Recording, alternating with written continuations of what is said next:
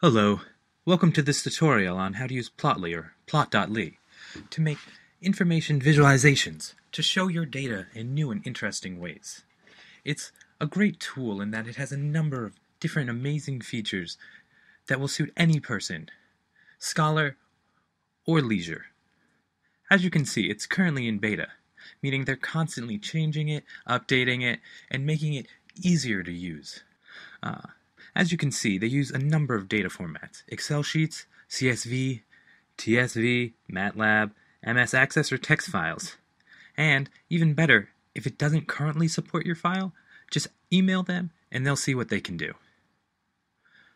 One of the great features about it is that you can analyze the data in real time by hovering over them.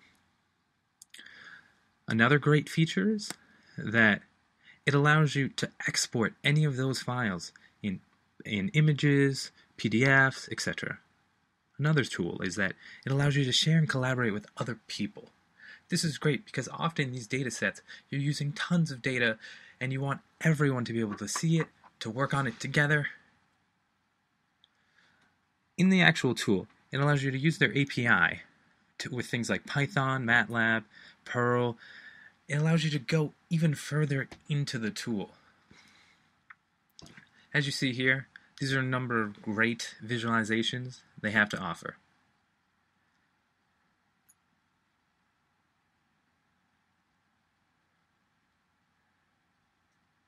They're very active on social media sites like Twitter, Facebook. As you can see here, Washington Post has actually used Plotly. And here's the great tool showing it.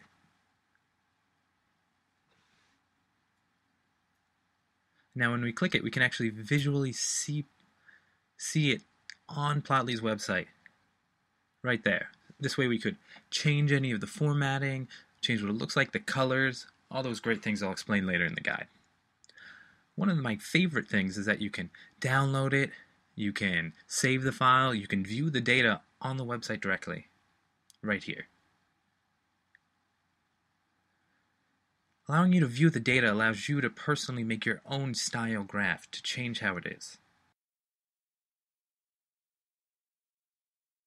Now the first thing you need to do is find the data you actually want to use. Just doing a basic Google search will get you over 200 million different data sets. From things like the Department of Health and Human Services, Pew Research Center.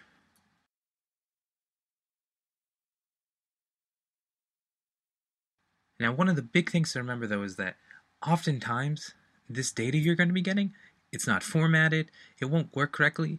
Pew Research, for example, has tons of great free data. However, there's going to be a lot of work on your end to make it work for a visualization tool based on how they do the answers and stuff like that.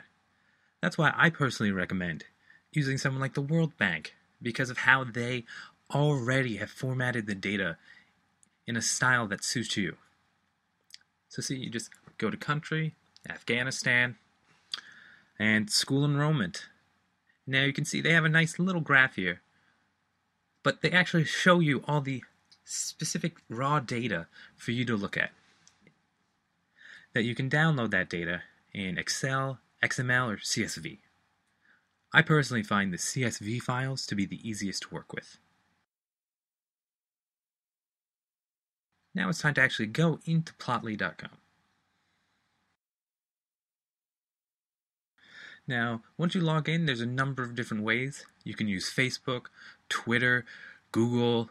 I personally recommend Google because of how it integrates with Google Drive to make it a far easier experience. Now, as you can see, you can just upload a regular file, or you can use, say, Dropbox or Google Drive. When Dropbox, you just log in, brings you right to your drive, and you can click it. Now with Google Drive, what happens is, again, you log in, and then see, it shows you actually all the files that they can use, the spreadsheets. As you can see, this is my file already imported.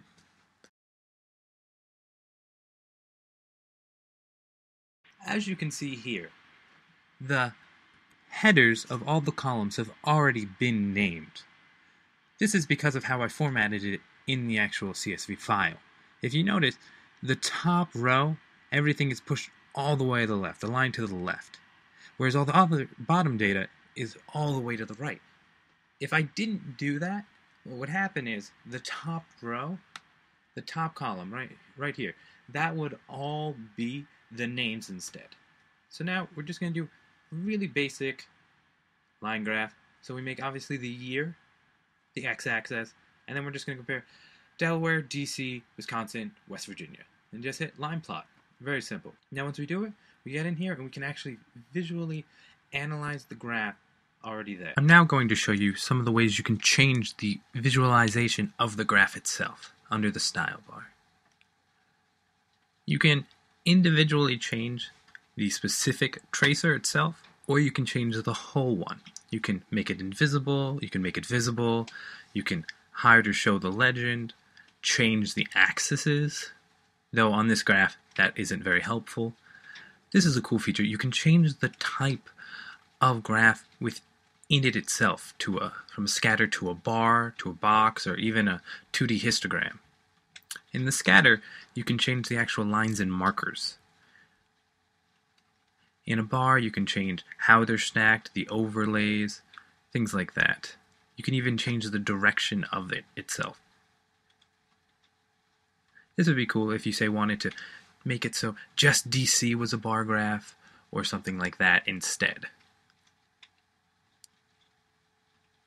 Now in the style page, you can actually change the visibility of the lines themselves. If you want to make one brighter, you can change the type of lines, again changing how thick they are, or the color if you wanted to. With the markers, you can change the shape of them. If you wanted to say make the ones all stars, you can change the size, and then you can also change if there were, say, an error bar. So like for this graph, let's just say hypothetically that there was a margin of error of, let's say, 1%. You can change that, and it will actually show the person looking at the graph that there was 1%, so it could be plus or minus 1. That's a great feature. Now in the layout, you can change all the font styles, the size of them, the color, anything you really want to do. You can change the width, you can change the background color, you can turn off the auto size. This is a cool one. You can change the margin colors. And also, again, the margins themselves. We're just going to go with a nice gray. And then this one's fun. You can change the plot padding. If you say want there to be a lot of padding on the outside of the graph, this could be very useful. In the axes, you can see the outside of them. If you want there to be auto ranges, if you want it to be more specific with how close the numbers are. You can change the lines on the outside, thickness, color, all the good stuff. Now this is with the actual ticks on the outside. If you notice, there's no, at the top bar here, we're getting ticks outside it. That way, in case there was, it's just a little easier if, say, you turn off the grid lines right here.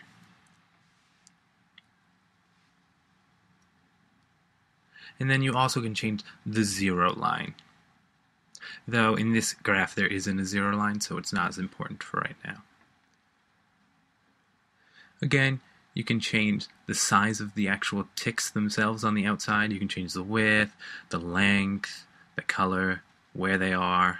Again, you can change the labels of the plot. So right now I'm just going to label it income inequality. And then we'll change this to date.